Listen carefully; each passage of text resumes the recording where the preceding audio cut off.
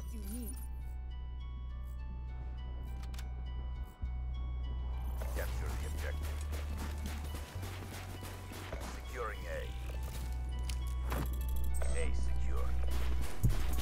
What's good, everybody? It's your boy Big Guns for Hire. A little bit of news about my channel, man. As you guys notice, it's been like 2 weeks since I post Lucha Underground reviews. The reason behind it is that I'm pretty much turned off from Lucha Underground. I watched it, but it's too stale for me. I watched the Aztec Warfare, whatever. That was one of the best matches so far this year, and you know. But other than that, man, like last week episode wasn't really that great. Besides the Pentagon Jr. and Matanza match, that was pretty good. But I just, like I said, man, it's too stale and boring to me. And even though I watch it, I just don't care to do a review on it. So that's pretty much the reason why I haven't posted Lucha Underground reviews. And another thing is that although those videos looks like they get a lot of views, they're not real views. They're just people, they click on the video and then they click off and then realize that that's not the actual show, and that's hurting my channel. So that's another reason why I'm not really posting videos anymore about Lucha Underground.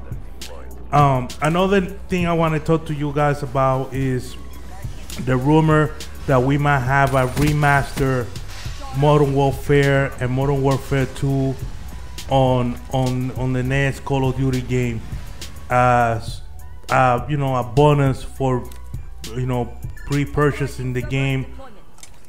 And I don't know, man.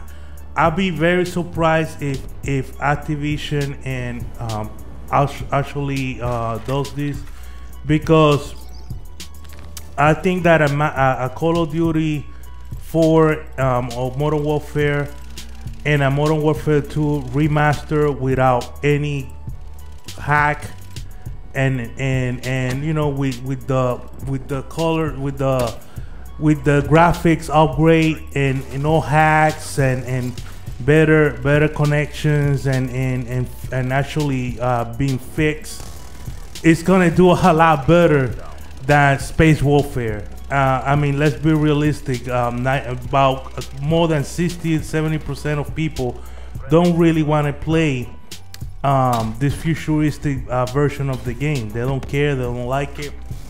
They want a boots on the ground. And if you're gonna bring back Modern Warfare, especially Modern Warfare 2, which is a game that 90% of at least have to be like 90% of the community that plays Call of Duty, the Call of Duty community, love that game.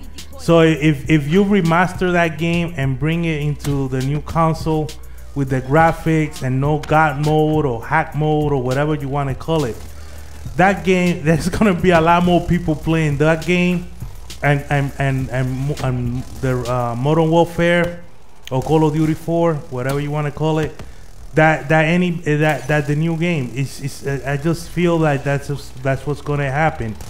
You know, of course you don't care. Maybe you just don't care. You just want to sell the game, and in order for you to get the remaster games, you have to buy the regular game. So you have to pre-order the Space Warfare. So at the end of the day, you're gonna make your fucking money. You can care less. You feel me? So who knows? Maybe you just doing this to make sure people will buy the new game, because there's a lot of hate on the new game already, and we haven't even seen a trailer on it.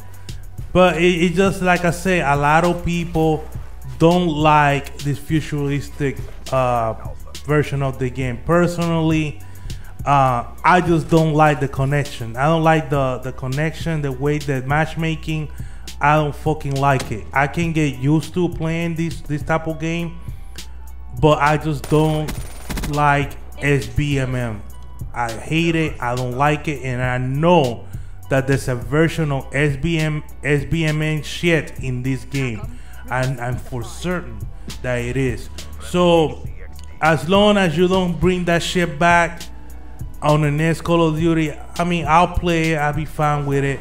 I like Infinity more than I like Treyarch, you know. So I'm looking forward for the next game, and I'm gonna tell you something, man.